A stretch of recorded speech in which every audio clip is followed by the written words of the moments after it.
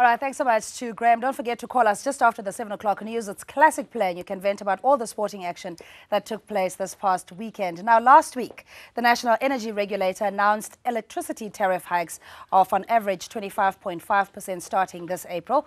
Also dominating the news headlines last week, Julius Malema is reported to be a listed director of 4 companies, and President Jacob Zuma's chief operations officer, Jesse Duarte's resignation became the focus of newspapers over the weekend. To talk us through the headlines in our local publications, we have Varashini Pillay, managing editor of Mail and Guardian Online. Varashini, thanks so much for joining us. Thanks for having me, Cindy. And he's just such a scrumptious bone to chew on, Julius Malema, and the newspapers obviously are very tempted to just lead with the stories. What is the latest, particularly if we look at the Mail and Guardian, the inside of Julius Malema's hit list and the expose that you were running? Yeah, we had a really comprehensive spread on Malema this Friday, and I see a lot of the Saturday papers followed up with, Malema stories as well. So we've seen that dominating the headlines for a long time now. What we actually did is that we really went inside Malema's war, as we called it, and we looked at his gunning for Praveen Gordhan. I mean, he's really made a play for Praveen Gordhan and SARS, saying that there's a hit list out for him. And now what he's done, he's leaked a document, which many editors have had in this country and have been sitting on for some time, a document that purports to say that SARS has been targeting Zuma sympathizers.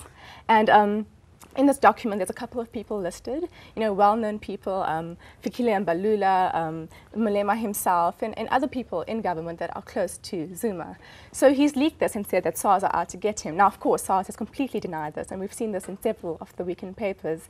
We've also gone inside the directorships and looked more closely at what he's listed as being a director of. Still an active director. Yeah, and we heard him. He was on this channel. He was on 702. He's been doing a bit of a media tour, denying all of this, but yet his name is still listed as a director.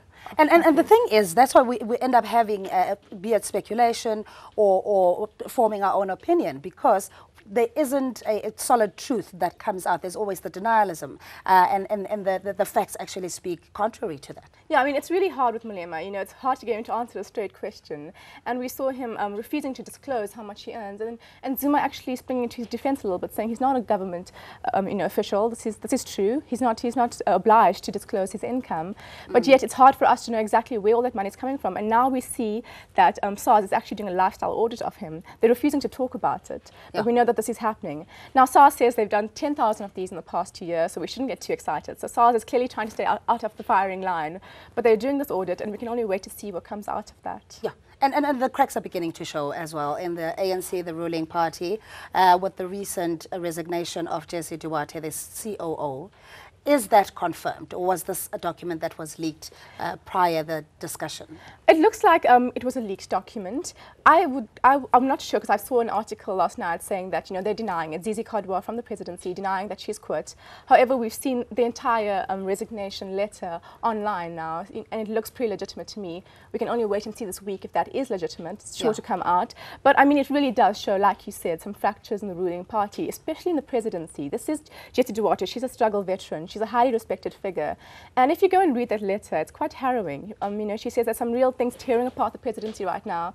And I think it points to a lot of people trying to get Zuma's ear. A lot of people claiming to have his ear, claiming to have his favor, and him having to juggle all these various factions that are laying a claim on him.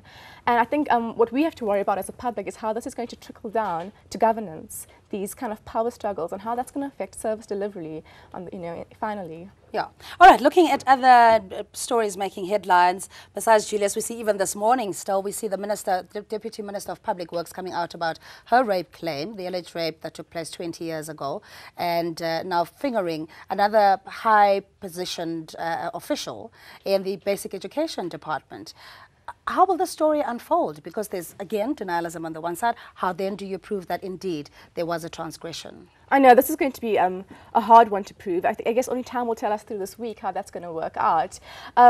Again, we're seeing a lot of things coming out of government that you wouldn't necessarily have seen in previous regimes. There seems to be a less tighter control of what gets leaked out. That's it. So we really have to see how this plays out, how they're going to deal with this one, because it's going to reflect quite badly if they deal with it badly. All right, so we've just touched on the Sowetan now. Let's go on to the Times final countdown. It's exactly 101 days before the kickoff of the FIFA World Cup. Yeah. And it's very exciting. It is very exciting. I think the concern for us, well, what I've noticed is that, you know, we feel so ready, and now we're hearing reports of you know, not enough bookings coming through, not enough, you know, I hear that a lot of sandparks kind of accommodation has been released by FIFA because they're not getting enough bookings. So as a country, I think we're just sitting back hoping that people come, because we've done all this preparation now and we feel really ready. And Minister Martina van Schalkwyk also saying that inflating prices is not going to do our tourism sector any wonders. Any favours, yes. But also that prices can't remain the same because it is high demand season. Yeah, exactly. Okay. All right. And we've done the Sunday Times. Let's see the Star again. Malema, thousands owed, and his license expired last year. So he's even driving allegedly without a valid driver's license. I mean, this is the thing. We're going to see a lot more of you know, kind of stories coming out about Malema. And they vowed not to make any more statements about their president's lifestyle. They did a media blitz, ended on Wednesday with a statement saying we're not talking anymore about this. But they're going to have to, I think, with all these things emerging. But what's interesting is that something we covered in the Mail and Guardian is that actually every province of the, you know, every ANC Youth League province is supporting Malema. He's up for re-election in April, and they're all firmly behind their president, despite all of this. And I think what we're going to find is that as the media, as perhaps, you know, the liberal middle class, we're kind of going, this is ridiculous, but his core constituency looks up to someone who has worked his way up to this kind of bling lifestyle. So we're unlikely to see Malema unseated, even with all the, you know, these scandals surrounding him. My goodness. Titillating nonetheless, and you can get yourself copies of the local publications for in-depth coverage of these stories. But Varashini, thanks so much for joining us this morning. We're speaking to Varashini Pillay. She's managing editor of Mail and Guardian Online, and you can visit them online at mg.co.za. We take a look at your weather update for this morning, and we're back just after 7 o'clock with Classic Play.